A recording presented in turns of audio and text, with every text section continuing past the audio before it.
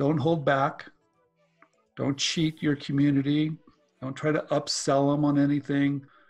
Truly help. I mean, truly be that company that goes out and makes a difference, because if you can do that, you don't have to sell your product or your service. It sells itself.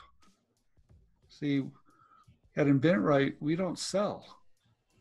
We don't solicit. We don't run ads. We don't do any of that. we give content away for free. And we give it all away. 1,000 articles, 600 videos, 4 books.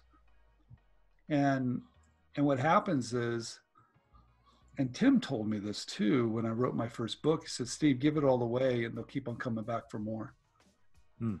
And he was absolutely 100% correct. Seth Godin said the same thing. So our business model now is just to provide content and good resources for people to actually do something and make a difference in their lives. And if you can do that, they come back in droves. So you're never selling. When people call and want part of our coaching program, we take orders. We don't sell. That's ridiculous. We've never sold a day in our life.